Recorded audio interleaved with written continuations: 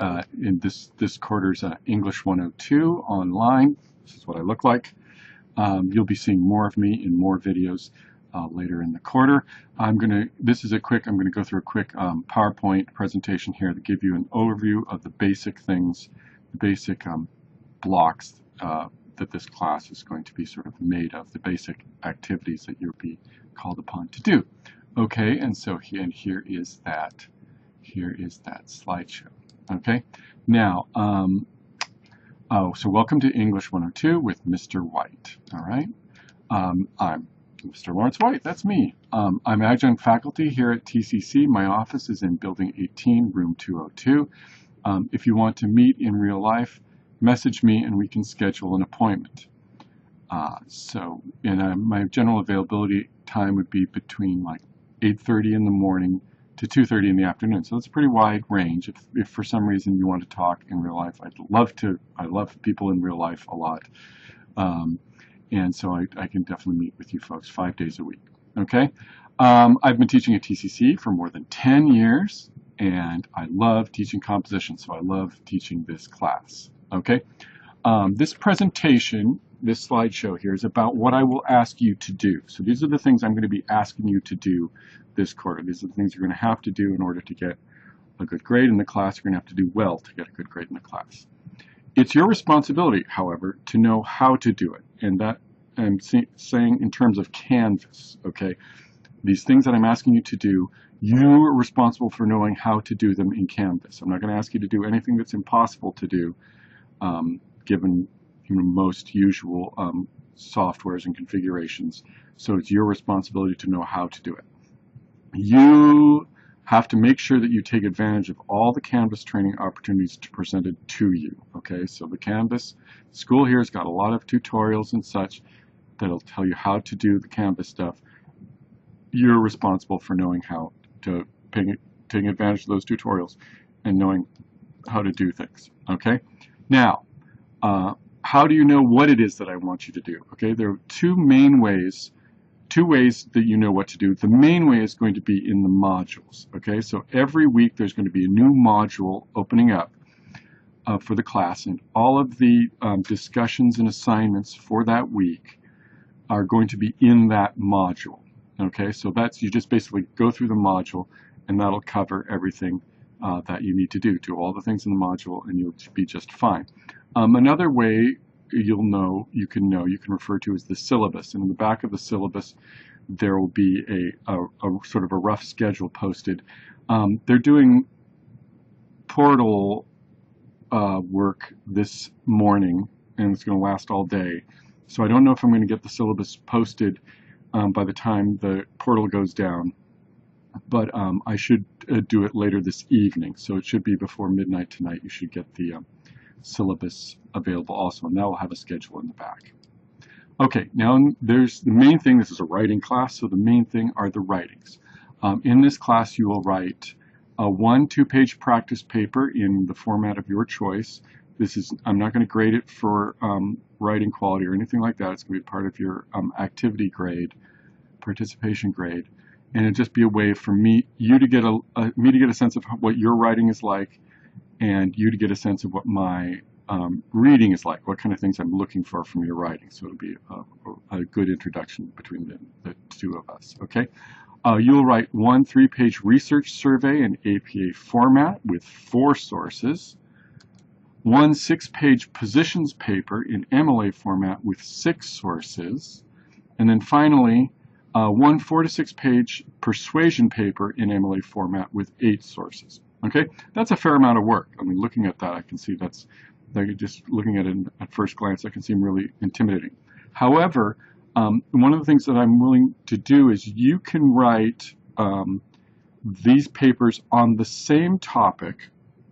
Okay, so you can, now the papers are dramatically different, so you're going to have to rewrite the paper each time, because each paper has sort of very specific, very different expectations.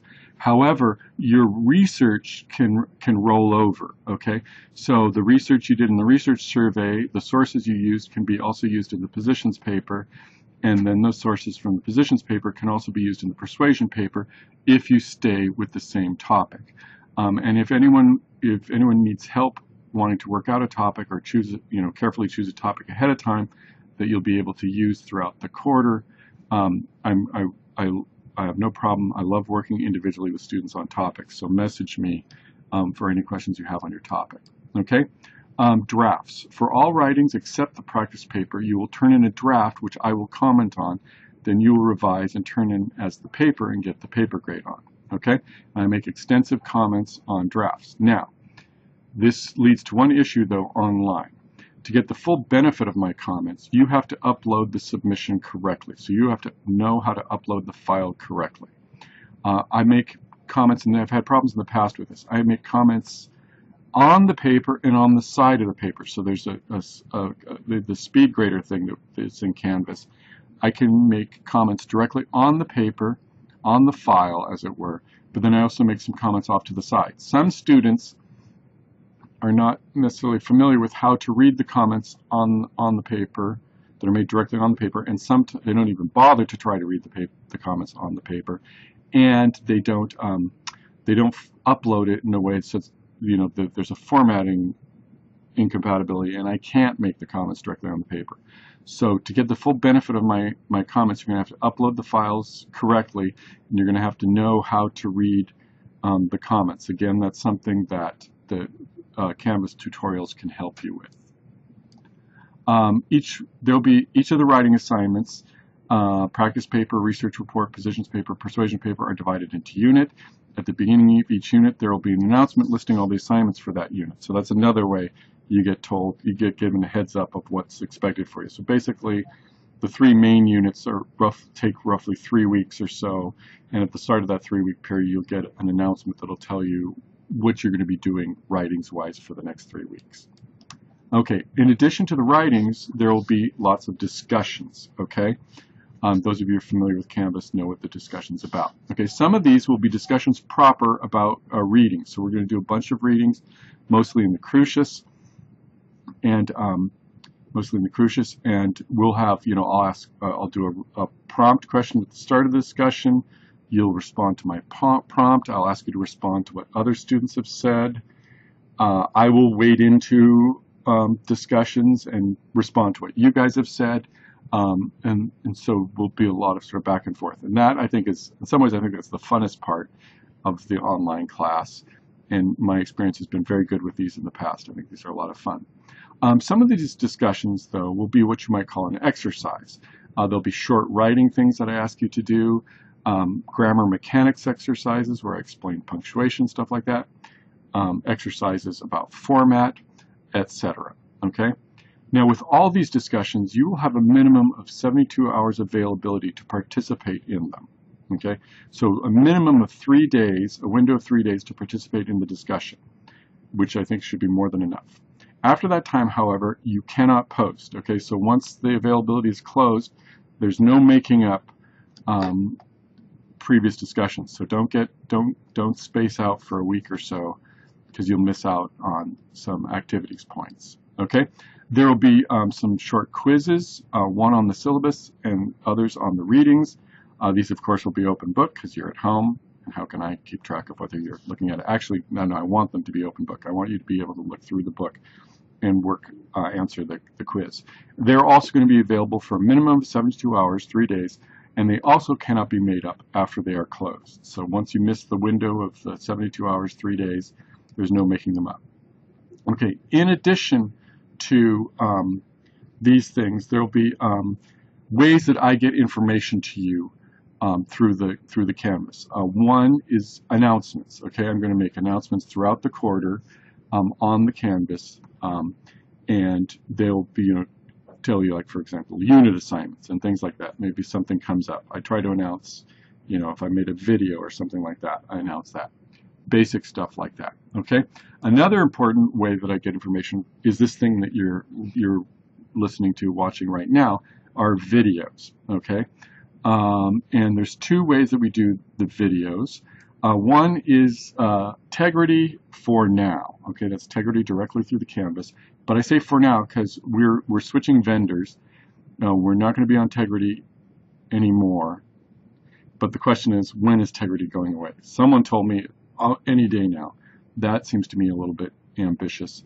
But at some point throughout this quarter, the videos will no longer be on Tegrity, but they'll still be available through the Canvas, whatever format they're in. However, I also upload the videos to YouTube, okay, which I think is easier for most people to look at. I've got a YouTube channel, and you can get those there. I will send out announcements every time there's a new video on the Tegrity and on the YouTube, okay? Then I'll do files throughout the quarter, and these files will have information on them, punctuation rules, the paragraphing information. There's a particular model of paragraph I'm going to want you to use in this class, and I'm going to have a number of files that explain in detail exactly what I mean, exactly what this paragraph model looks like, what I'm going to be expecting you guys in your paragraphs, okay? And then the other important way that I communicate you guys is messaging through the Canvas, okay? And I can message you guys individually. That's a great way to communicate with me. But you can also email me directly through your TCC email account. And this, you want to do, everything works best if you mail my TCC account from your TCC account. Things are happiest that way. Sometimes if people email me from other outside email addresses, it gets thrown in my spam. I try to carefully I get a spam filter report every couple days, and I try to carefully look at that to catch any student emails that might have gotten thrown into the spam. But I can't guarantee you 100% that I'm going to catch everything that's happened to. So the best way to prevent trouble is to go from your TCC email account to my TCC email account. Okay? If you have any questions at this point, then messaging me would be great. I'm looking forward to the quarter. I'm very excited about all this, and I hope you guys have a good time as well. As good a time you can have taking a composition class. But most importantly, that you guys all learn a lot about writing papers for school.